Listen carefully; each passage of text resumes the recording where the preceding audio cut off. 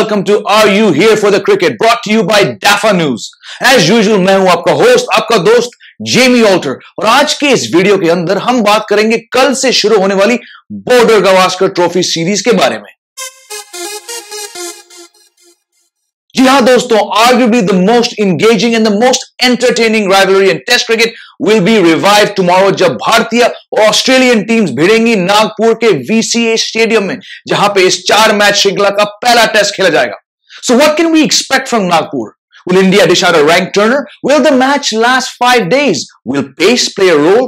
Who can we expect to dominate? इन सारी बातों पर चर्चा करेंगे आज के इस एपिसोड में। तो चलिए शुरू करते हैं नागपुर पिच को लेकर।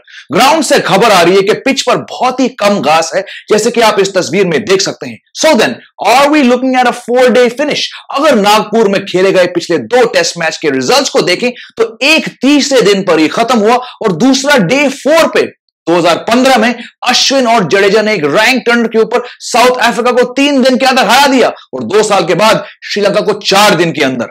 इंडिया के पूर्व कोच रवि शास्त्री ने हाल ही में बयान दिया कि he thinks the ball should spin from day one, which is not exactly gone down well with everyone. पर यह तो मानना पड़ेगा कि अगर भारतीय टीम स्पिन फ्रेंडली ट्रैक्स चाहती है तो it is a sound approach, क्योंकि इनके पास अश्विन, जडेजा, अक्षर पटेल और फिर कुलदीप यादव हैं, जो कई विदेशी टीम्स की हालत खराब कर चुके हैं इन्हीं कंडीशंस में। So, whatever spin combination the team goes for, chances are good that it'll provide wickets and give India a great shot at winning. Speaking of India spinners, तो अश्विन से बड़ा कोई नाम नहीं है दोस्तों। Of his 449 test wickets, 312 have come at home at an average of 21 and a strike rate of 47. और अगर हम अश्विन के होम टेस्ट रिकॉर्ड पर एक नजर डालें ऑस्ट्रेलियन टीम के खिलाफ, तो इन्होंने 8 मैच में 50 विकेट चटकाए 23 की औसत से, which includes a man of the series performance in India's 4-0 series win in 2013, as well as a leading role in 2017 when he took 8 wickets in the series leveling win in Bangalore and then 4 in the deciding test match in Dharamshala. तो एक बार फिर से हम expect कर सकते हैं कि Ashwin Australia के बल्लेबाजों का जीना मुश्किल करेंगे, और आपको यह भी बता दूं कि he needs just 18 wickets to go past Kapil Dev on India's all-time wickets table. Spin की बात करें तो सर जडेजा का नाम तो लेना ही पड़ेगा।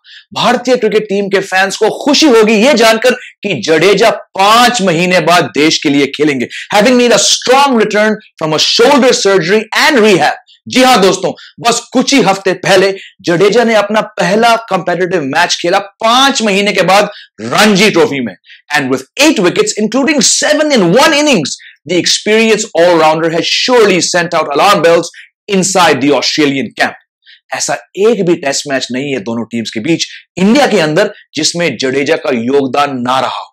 In 8 tests versus the Aussies at home, Jadeja has taken 49 wickets at an average of 18 and a strike rate of 49. और इनके बीच आखिरी श्रृंखला जो इंडिया में खेली गई, उसमें जडेजा ने man of the series performance दिया 25 विकेट लेकर। तो क्या एक बार फिर से जडेजा अश्विन के साथ जुड़कर ऑस्ट्रेलियन टीम को चकमा देंगे? यह देखना बनता है दोस्तों। अब एक तरफ अश्विन, जडेजा, अक्षर और कुलदीप, तो दूसरी तरफ है नेथन लायन, जो कि टेस्ट इतिहास में मुरलीधरन के बाद सबसे सफल ऑफ स्पिनर है और जो अक्सर इंडियन बैट्समैन को परेशान कर चुके हैं। लायन ने इंडिया आकर 7 टेस्ट मैच खेले हैं, जिनमें से 30 विकेट आए हैं eight an average of 30 and a strike rate of 51। अब ये तो है ही प्रूवन परफॉर्मर, बट सवाल यह है कि क्या लायन को दूसरे छोर से सपोर्ट मिलेगा? क्योंकि अगर हम ऑस्ट्रेलियन स्क्वाड पर एक नजर डालें तो उनके अलावा 3 स्पेशलिस्ट स्पिनर्स हैं। लेफ्ट आर्म स्पिनर एस्टन एगार, लेग स्पिनर मिचेल स्वेप्सन और off spinner Todd Murphy who is uncapped. अब देखना यह है दोस्तों कि जब मिचेल स्टार्क और जॉश हेजलवुड एटलीस्ट पहले टेस्ट मैच से बाहर हैं और जब ऑलराउंडर कैमरन ग्रीन भी एक मैच में बॉलिंग नहीं कर सकेंगे, तो क्या Australia 3 spinners खिलाएगी? And if so, then which 3? Left arm spinner Aston एगार ने हाल ही में 5 साल के बाद एक टेस्ट मैच खेला जिसमें उन्होंने केवल 14 ओवर डाले। इंडिया के बल्लेबाजों को लेफ्ट आर्म स्पिनर्स परेशान कर चुके हैं काफी बार, तो लग रहा है कि एस्टन एगार खेलेंगे, मगर तीसरा स्पिनर कौन होगा यह तय नहीं है। लेग स्पिनर स्वेप्सन अब तक 4 टेस्ट मैच खेल चुके हैं और चारों एशिया के अंदर आए हैं, 2 पाकिस्तान में, 2 श्रीलंका में। Swepson has taken 10 wickets at 45 from these 4 Asian tests, striking every 89 deliveries. So, he does not present a case for a wicket-taking option. रही बात मर्फी की, तो इन्होंने 10 फर्स्ट क्लास मैचों में 29 विकेट लिए 25 की औसत से. And while he has no test experience, Australia might consider throwing Murphy into the deep end for the reason that if the tracks are indeed going to assist the spinners, it might be a smart move to play a second off spinner alongside Lyon. क्योंकि Australia को शायद लगे कि अगर रोहित, कोहली और पुजारा जैसे बल्लेबाजों को दोनों तरफ से अंदर आती हुई गेंद खेलने को मिले when the ball is bouncing and turning and drifting, तो क्लोज कैचेस लगाकर विकेट्स आने के चांसेस ज्यादा है. अब दोस्तों यहां पे रोहित, कोहली और पुजारा की बात की है, तो बेशक ये तीनों अनुभवी बैट्समैन के लिए एक बड़ा चैलेंज है. रोहित इंडिया के पिछले 2 टेस्ट सीरीज से बाहर थे और कप्तान होने के तौर पे ये चाहेंगे कि अपने बल्ले से स्टेटमेंट दे ऑस्ट्रेलिया को. पुजारा को पिछले साल सेलेक्टर्स ने रिकॉल किया और तब से उन्होंने 3 टेस्ट मैच में 301 रन बनाए 60 की औसत से with 250s and a century.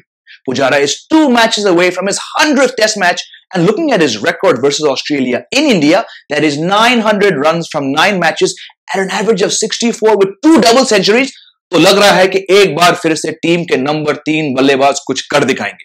रही बात विराट कोहली की, तो his last test 100 was back in November 2019. That means it has been 36 innings since Kohli last reached a century, and over the past 12 months, he's averaging 19.62 from 5 tests with a best of 45.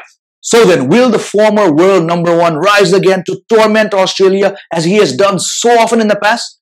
This, friends, could be one of the biggest aspects of this series. तो चलिए देखते हैं कि अब कल से शुरू होने वाला टेस्ट मैच क्या रंग लाएगा. जुड़े रहिए मेरे साथ इसी चैनल पर, जहां मैं हर मैच के हर दिन आपके लिए एक्सक्लूसिव क्रिकेट कंटेंट लेकर आऊंगा. And don't forget to check out DAFA News for all the latest cricket scores, news, reviews, analysis, and much more. See you soon.